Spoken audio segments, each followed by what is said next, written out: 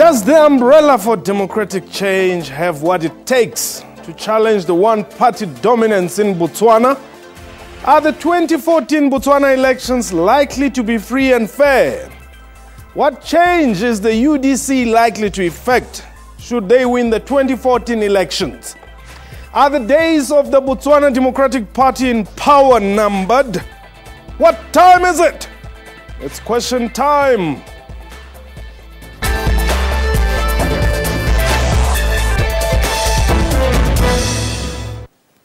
Hello and welcome to the show. My name is Mpho Tsedu. 2014 is likely to mark a watershed in the politics of the tiny Southern African country, the Republic of Botswana.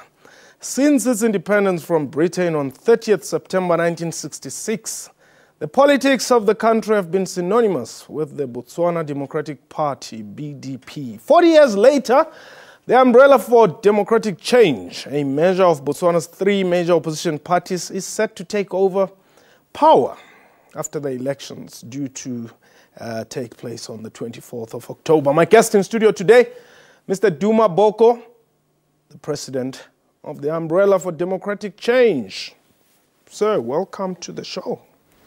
Thank you very much. Thank you for having me on this great show. Now, here is a coalition of three opposition parties. What brought about this measure which has not existed in the past? Well, what brought it about was a yearning that has always existed in time. The Botswana National Front, one of the opposition parties which now forms part of the umbrella, has always made efforts to unite. In fact, it was established to try and bring about unity of all the opposition parties in Botswana. Yes. Those efforts were not successful for many reasons. Those efforts were tried even prior to the last elections in 2009. Okay. We realized, those of us in the younger generation, that in order to effectively challenge the ruling Botswana Democratic Party, yes, and move the country to a truly democratic dispensation, we needed to answer this basic question of ensuring that the opposition parties do not split votes. They speak in one formidable voice. They then present a credible alternative in answer to the slogan of the ruling party, which has always said there's no alternative. Okay. Now we say, having brought the three main opposition parties together, the Botswana National Front, the Botswana Movement for Democracy, and the Botswana People's Party, yes, under the rubric of the umbrella for democratic change, we have resolved this long-pending historical problem. Okay. We now have a formidable opposition, formidable in terms of the vast array of talent and leadership that it presents, and formidable in terms of the unity that it has now been able to forge, and also formidable in terms of the enthusiasm, the faith and confidence that it has now been able to generate among the people of Botswana. What are your views about the sitting president? My views about him are he has presided over an alarming depreciation of our democracy. He has destroyed most of the institutions that would otherwise sustain and carry our democracy forward. He has, in fact, in sum and substance, reduced our democracy into a monocracy. It's about him and his cronies. This is what we want to put an end to. Now, what makes you think that you can defeat a 40-plus year old administration? The answer lies in the question itself, in the sense that 40 years down the line, this particular government, this regime, has now run its full course. It has run out of ideas. It is on a terrible decline, and it threatens to take the country down that slippery slope with it. But we want to stop that. The main aim of this unity amongst opposition parties is to unseat him. Am I correct? That's the starting point. But that's not the end of Right. of Now, the journey. Okay. Yes. You have an example next door to South Africa, in Lesotho, Yes. where a coalition was created to unseat the sitting prime minister. Indeed, it happened, but it couldn't be sustained. Yes. The Lesotho coalition is somewhat different from ours. How so? Ours is a coalition formed not for the purpose simply of taking over power. It's a coalition that has blended together. Yeah, but now, if that was the case, you would have formed one party. Yes. There's a very good reason why that route could not be taken immediately. The reason is when you have 3 or more political parties with their diverse political cultures, Yes. if you're going to bring them together, you would need to work to harmonize the programs, the values, and the cultures of these political parties. Okay. Are you behind the recent protests in Botswana? Which protests? Well, the unrest that has been ongoing. No. We are not behind any protests. We were part of the public sector workers' strike when the workers of Botswana went on strike, demanding their dues, demanding rights to have their salaries reviewed and increased, which had not been increased over a long period of time, demanding a review of their working conditions in all the various sectors. So what you were saying is... They went on strike because the government wouldn't listen. We came on board to support. You are politicians. Why should we believe you? I mean, what is it that you're bringing to the table? Yeah. I mean, if you take over government tomorrow, are you telling us that you're going to increase their salaries?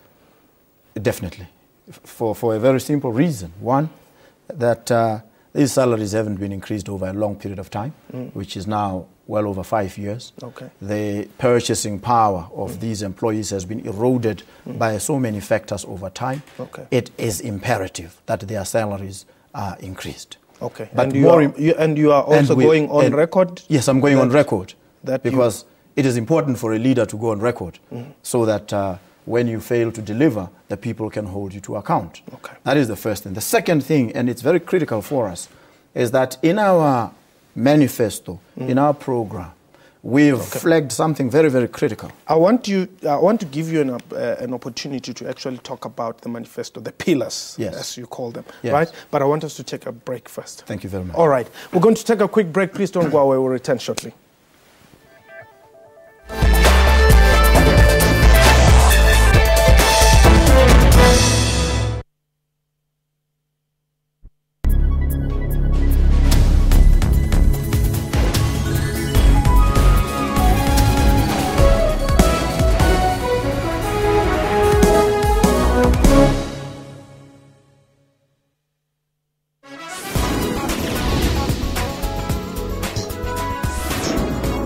Cameroon's economic capital, a unique art collection is on display. Titled Yesterday's Memory, Tomorrow's Memory. We are trying to preserve this heritage despite many things that have changed in the designing, embroidery and the model. If I'm telling you, you don't like it, I call it defeat. Join Musam Khalipi on Afro Showbiz every Saturday at 19:30 CAT.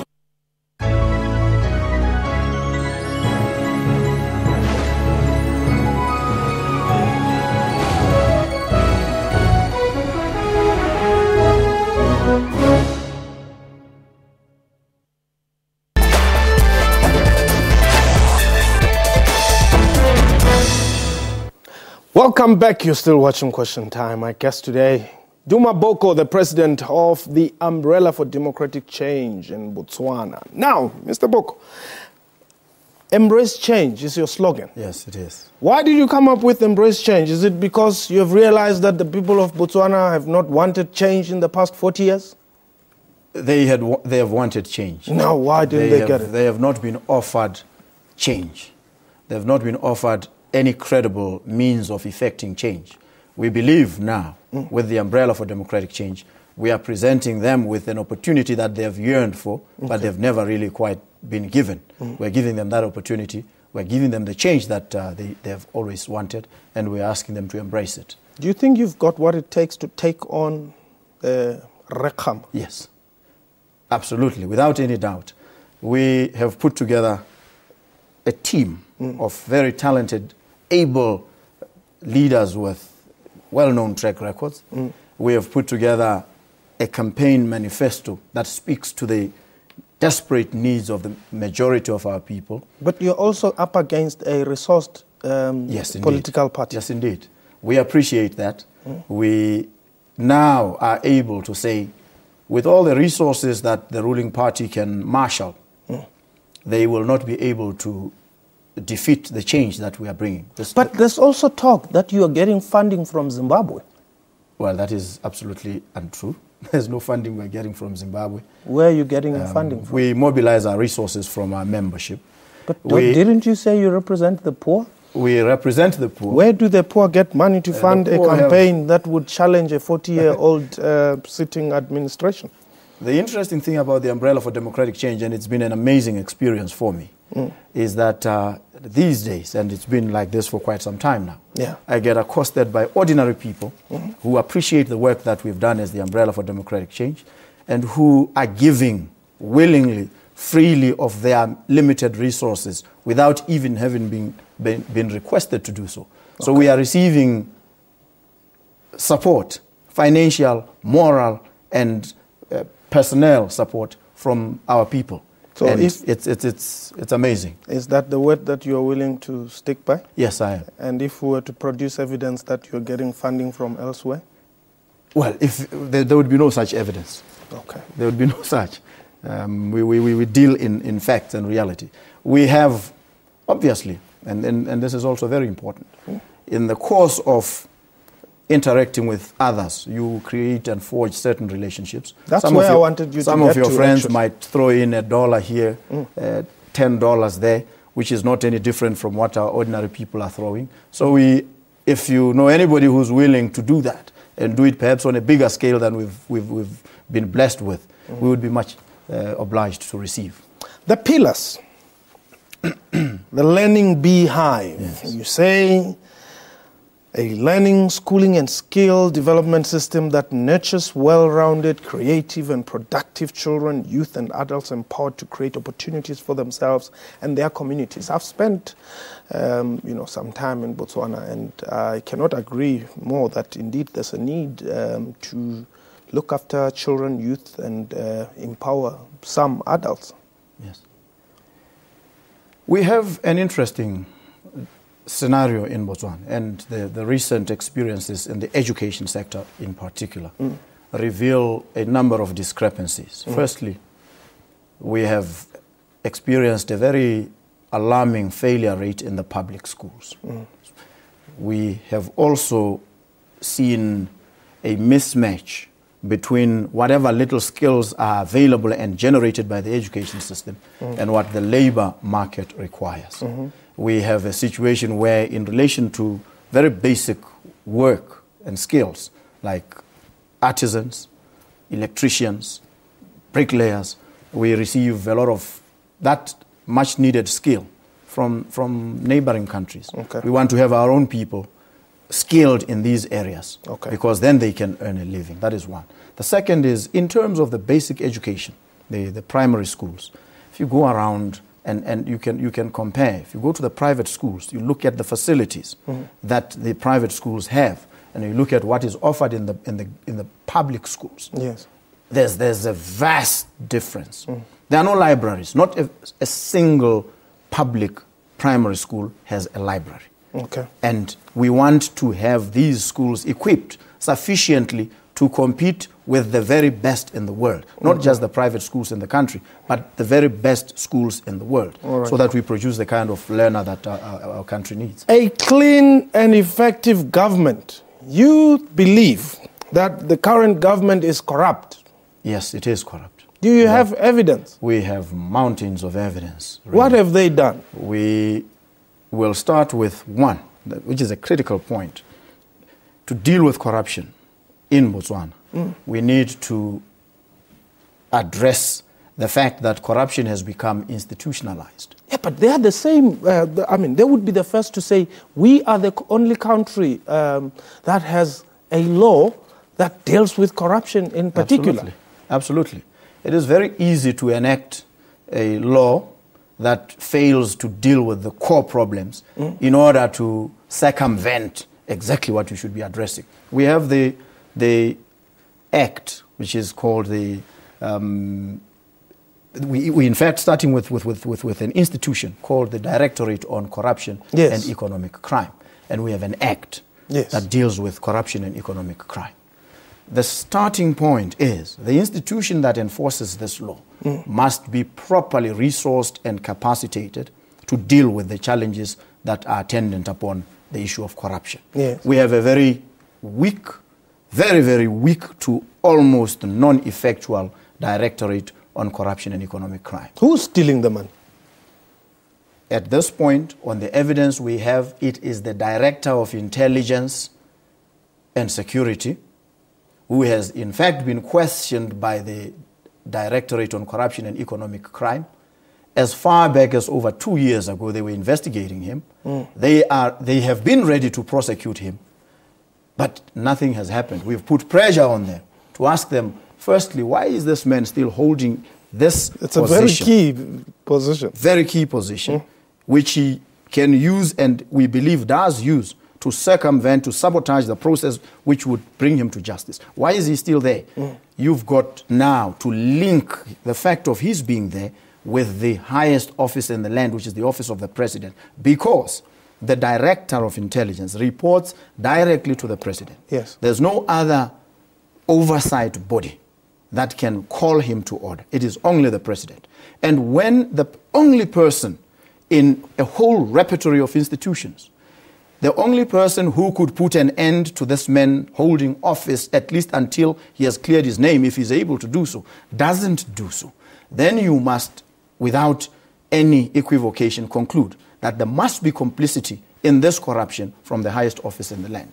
We're going to talk about the humming economy for prosperity and this concept of no one is left out and secure and fulfilled families. Only after the break. We're going to take a quick break. Please don't go away.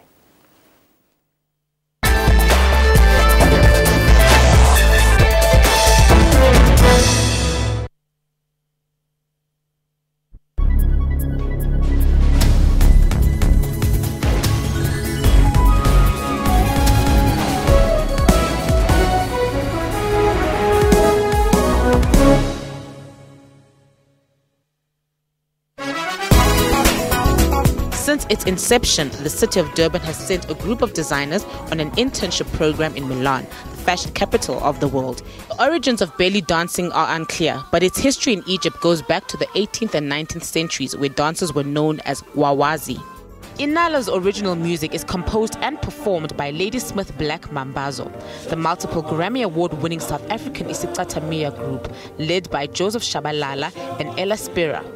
Inala blends the rhythms and harmonies of native musical roots with live percussion, piano and strings. Join Musa Mkhaliphi on Afro Showbiz every Saturday at 19:30 CAT. In Parliament, Higher Education and Training Minister Bladen Nzimande has conceded that the bursary scheme is not enough to meet the growing demand from students. Funding for universities is not enough. We'll be open about that. We will continue to ask for more from government as a department. We've always said that the NSFAS budget must be 16 billion rand and that no qualifying student must be prevented from studying just because they cannot afford to do so. There's been concern about citrus exports to Europe and investment contracts. There are more opportunities for us to sell sugar, wine, ethanol, some fruit products than we had before, and that could create jobs.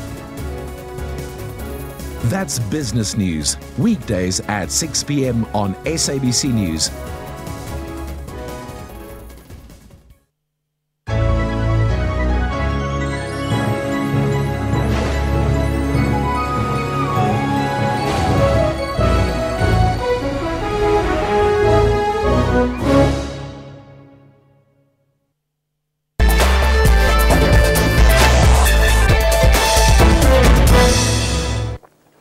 Welcome back. You're still watching Question Time. Our guest in studio, Duma Boko, is the president of the Umbrella for Democratic Change in Botswana.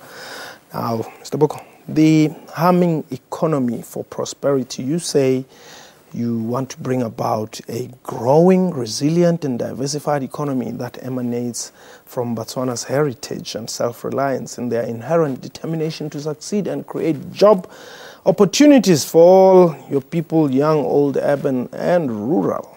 Absolutely. We have an economy that is reliant, overly reliant on the diamond sector. An economy that is not diversified. The result of that is that there's massive unemployment, especially youth unemployment in the country. This is because in critical part, we have been content, under the leadership of the Botswana Democratic Party, they have been content to cut away the ore in the raw without unlocking its value and creating jobs in Botswana and creating the attendant skills to perform those jobs. They have been content to just sell off the diamonds without having been processed. So we want to change this scenario firstly. We want to ensure a bigger stake for our people in the economy of their country. We want a diversified economy, an economy that leverages from the diamond, from the mineral sector, and creates downstream industries in which our people are active. This is what we want to do, and it's something that we believe should have been done a long time ago. No one is left out. Talk to us about this. When you diversify the economy, you create jobs which enable our people to eke out a meaningful, decent living. Yes. They are able to get themselves decent shelter. They are able to put their children through school, working together with the government. They are able to sustain themselves without being dependent on government or anybody else. So we want an economy, we want an environment that empowers the people and does not exclude even the very marginalized people like the Basar or the Bushmen. Yes. Those are the most marginalized.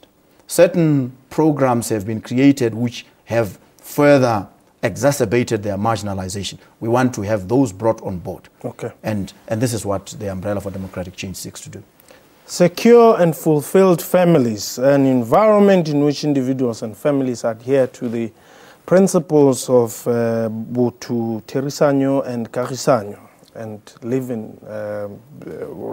with dignity. Secure families. The family is a very important institution in society. Yes. It needs to be housed properly, the family. Yes. It needs to be fed properly. It needs to be clothed properly. It needs to be secure. Our people need to go to sleep without fearing that the Directorate of Intelligence will break into their houses because they want to sniff for this or that information, which is what is happening now. We want our people to feel safe. We want our people to feel secure. We want the institutions, the organs of state to command the respect and trust of the ordinary people, something that is painfully missing. Okay. So we want this. We want a free society. We want a secure society. We want an informed society where journalists can write, can speak, can inform without fearing that the next day they will be picked up by the Directorate on Intelligence and imprisoned. Okay. Talking about imprisonment, if you take power, are you going to kill people? Death penalty, that is. I have come out on record, and this is because of my track record as a human rights activist, and spoken against the death penalty. One of the first things that we would do when we take over is to impose a moratorium on the death penalty while we look into abolishing it. And that is something that we are prepared to go on record and face the people of Botswana and say to them, we will not be implementing the death penalty going forward. But have they complained that it's not working?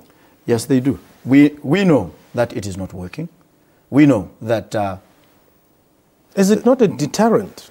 It is not a deterrent at all. It is not a deterrent at all. In fact, it dehumanizes society and cheapens life which is why it does not work. But I'll tell you something, that a lot of people I know from, whether it be from South Africa or any other country, they would say, you know what, you're not going to play, in Botswana because they'll kill you. And therefore they don't go and mess around there. Well, they do. See, the assumption is that a lot of the crimes that are committed are planned by people who have focused on what the outcome is going to be.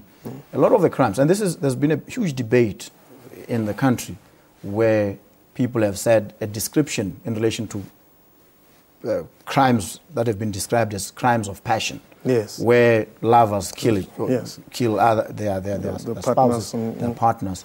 They say that is not a correct description. It is, in fact, a correct description.